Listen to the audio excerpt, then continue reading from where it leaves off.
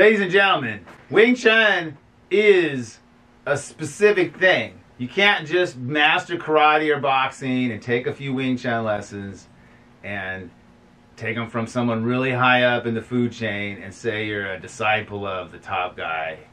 And then use your other skills. It shows, right? So if you do a side kick from Wing Chun, sorry Isaiah, you can't turn away and do a side kick like, hey, ow. Right? So Wing Chun side kick has this thing going on. That's a WT standard, but that should be everybody's standards. It's how Uncle Yip Ma's pictures are. See, people start talking about, I'm a disciple this, generation that. Well, put in some evidence up. We got photos, a few films.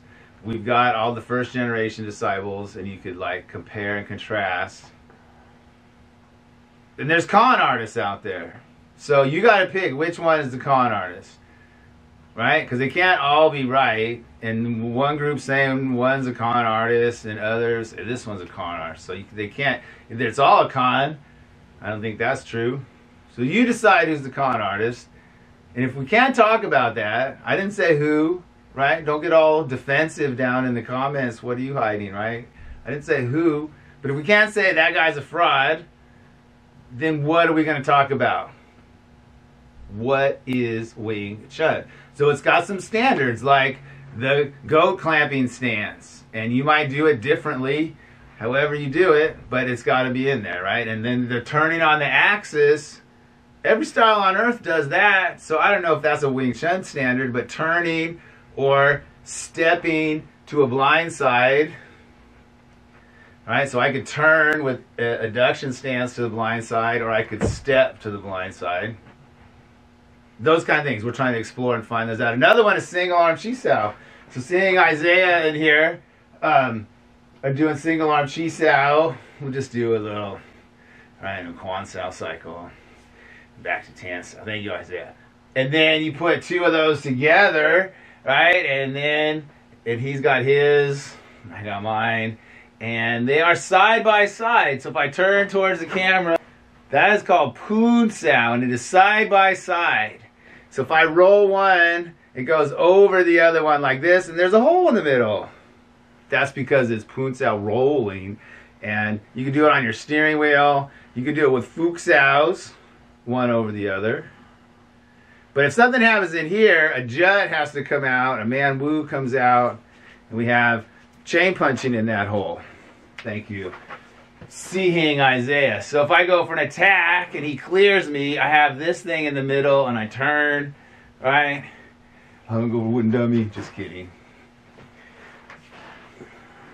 So that was an example of I was getting through and then I had to go back down. I was getting through with this one. We'll just turn to the sides so the camera can see. So, and he caught up at the end and it went from a tan back to bong. We'll see it in the replay. That happens.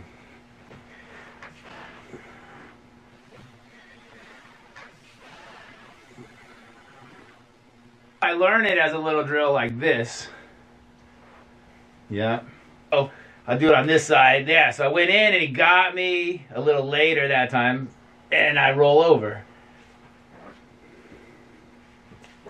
All right, so if you do the rolling over your own hand, right, we call that trapping the self. I've trapped myself. And maybe I'm going to come over the top, but I can't start from a self-trap. It's not a trap, it's a catch, Isaiah. I'm catching both of your hands here, too.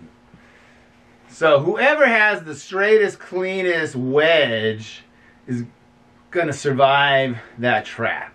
Forward, sheer strength, right? So Isaiah's got the sheer strength right here. It's sending me down. There's mine. So that's part of the chain punch. All right, next up,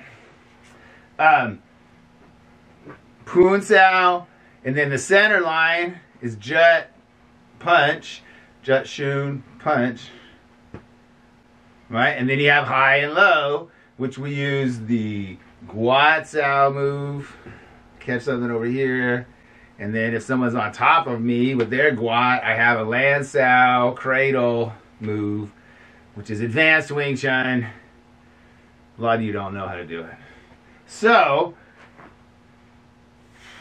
next up, what we cover here? Sidekick so far, and the Poon Sao chain bunching.